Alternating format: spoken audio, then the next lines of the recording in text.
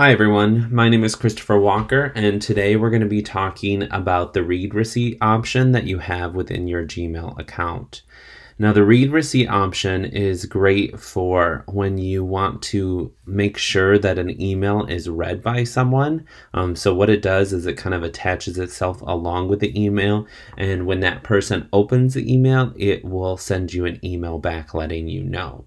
So to do this, what you're going to do is you're going to come over to the left side and click on Compose. Then you're going to type in your email. So you put who you want it to go to. You're going to put a subject.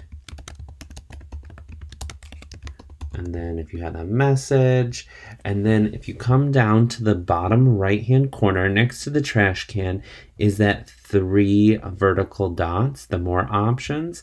And when you click on this, you're going to see that it has the request read receipt option. And when you click on it, it's going to automatically attach itself. Now, if you want to double check, you can click that button again, and you'll notice that mine now has a check mark next to it, and that means that it's set to go. Now all you have to do is click send, and it's going to send that email off. Now I've done this beforehand so you can see what it looks like when it works. So I'm going to click on this receipt, and you'll notice right here that at the bottom it has this yellow line, and it says one receipt has read recipient has read this message. And you can even click the plus button and open that up, and it will show you all the emails of the people who have read it.